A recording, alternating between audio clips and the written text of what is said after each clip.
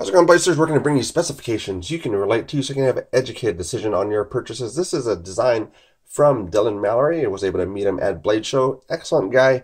A lot of designs coming out. Also has a chef knife coming out too, so check that out on his Instagram page. So this is called the Dro. There also is one that's called the Sheepfoot. So this is also from WithArmour. So a lot of new brands out there. So this one is one that I'm not too sure the origin of it, but WithArmour. WithArmour.com, and also this is kind of their Instagram and Facebook, so you can check them out on those sources for that. But this is going to be the clip point blade for this one here. So this was provided by WithArmour, so thank you very much to them for providing the knife for review. So by looking at it and feeling it, it seems to be kind of made by the folks that do the Harns. Just for the fact that the pivot is pretty similar in the machining of it as far as how sharp it is. I could be going out on a limb on that, but I'm not too sure. But that is kind of, it feels like that's from the same folks, which isn't a bad thing, because in the new Assassin with the pocket clip has been getting good, really good reviews from folks as well. So, but this is the one here that is going to be up for review on it. But this one has hand sizing wise, we're looking at a male and a female hand, see where that is for you as far as how that's going to look. This one comes in at 3.1 ounces, which is actually really good. Also for the blade length for this one. This is about $48 as far as through Perry Knife Works. Is the only place I could find it right now. They're normally on Amazon, so they'll probably be back on there as well. But MSRP about $60 for this one here.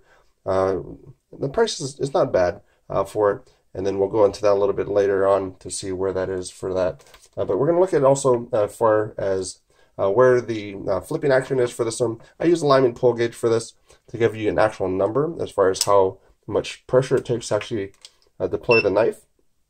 That's why I'm using this one here as far as a line pull gauge, and then we'll just put it on the flipper tab and actually get that.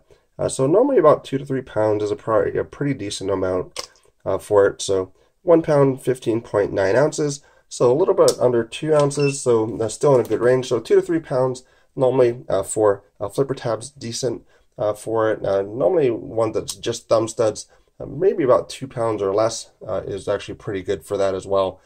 So that's where it is for this one as far as that weight. A lot of different opening methods for this one too. So you're going to have a regular light switch for it. You're going to have a thumb deployment for it.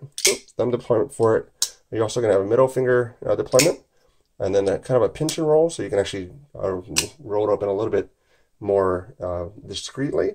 And then you're also going to have kind of inertia, so you can actually get this out. Oop, and I hit the table on it. There we go. So you do have inertia. It's not gravity, because it's not going to come out if you just have the gravity side for it. But if you want to get out of there, I mean, you're only going over about that 2 pounds to actually have that stopping motion to actually flip out the blade. And so traditional is available too. So if you want to open 2 hands, you can do that as well for it. So this one's going to be a 3.5 inch clip point. So I got a little bit, and then that's basically to this point here on the handle is about 3.5. Cutting edge is about the same as well. And then this is going to be a flat grind throughout for it. This one is very thick behind the edge, so it's going to be, I guess, more of a working knife, which is good or bad, depending on what you're looking for it.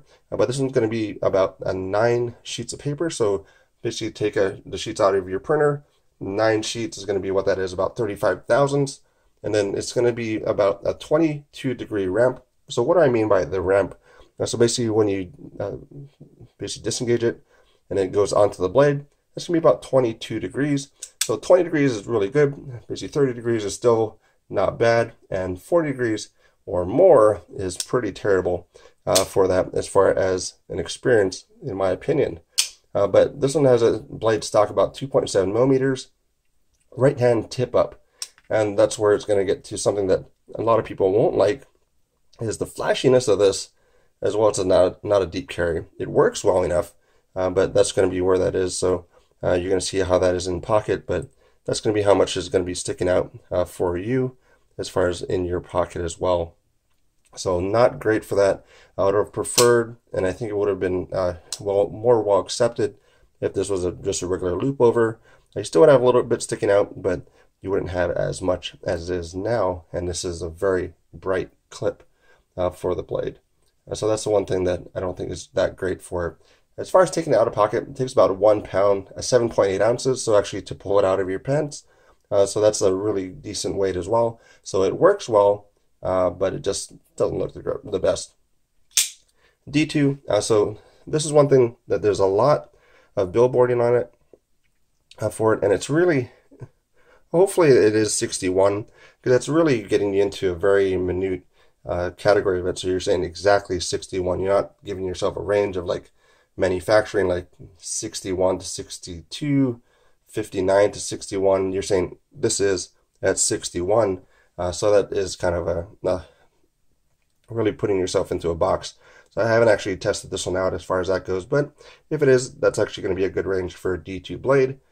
This one, a corrosion side, is about 7th percentile for it, but it does have a stonewashed coated blade, so that should help out with that. Edge retention side, compared to all the super stills out there, is about 49th percentile, so pretty good with that as well.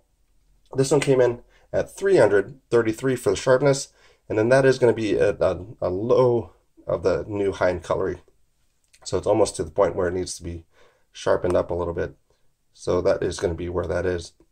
For the actual sharpness of it, or the degree of its sharpened angle, so basically the secondary angle here, it's going to be about 45 degrees inclusive, both sides, so about 22.5 each side for that one. So as far as how this is sharpened here, so again, goes back to more of a working edge.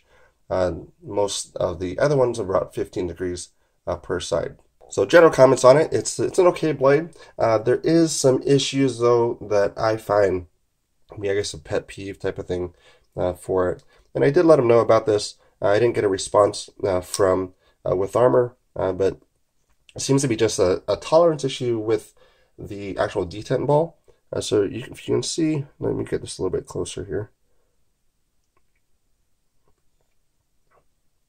So if you can see on the blade, this is actually going to move a little bit.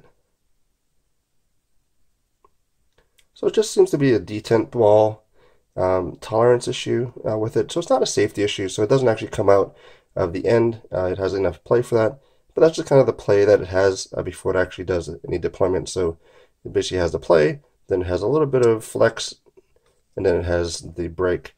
So that's something that's that great on it. So even with a Rat 2 for this one, so this one, it's not a flipper, but I'm putting just some pressure on it, and it's not having any wobble, and it just has the break for it. So that's one thing that I don't prefer. So even this one with a Kershaw fraction, so I'm just going to be putting some pressure on here as well. So it's not having any wobble for it, for the detent ball, and then it'll have the break. So that's something that I think they could probably work on a little bit for it. Maybe that would bring up the price slightly. I'm not too sure for that since I didn't get a response. But that's just something that I find to be not the best for it as far as that goes. And I don't know if that came across well enough when I was letting them know, but that is what I was referring to. For this one, as far as the other ones that we were talking about, so that's going to be kind of that Rat 2 in sizing. There's a Caligo. That was a 2018, basically knife of the year. And then we have that fraction that we're talking about here. So that's going to be some of the sizings on that. But this one I would say it would be probably a buy if they could get the detent ball correct on it. And then maybe a little bit less on the price, because $48 is decent for it. It is milled as far as the contouring of the scale. Good weight for it, 3.1 ounces for a 3.5-inch blade. But there's just a few different things. So that maybe even make these not blue, just regular satin, deep carry loop over. And then, yeah, there's just a few different things on that that I would prefer. So that would be why it would be a buy for that if they did those things. Otherwise, it's a borrow. See if it's what you're looking for, or if it doesn't bother you at all, then that would be a borrow for it. But let me know as far as the comments, as far as what you think. Check out some of the other videos, and have a good day. morning or evening. And thank you very much.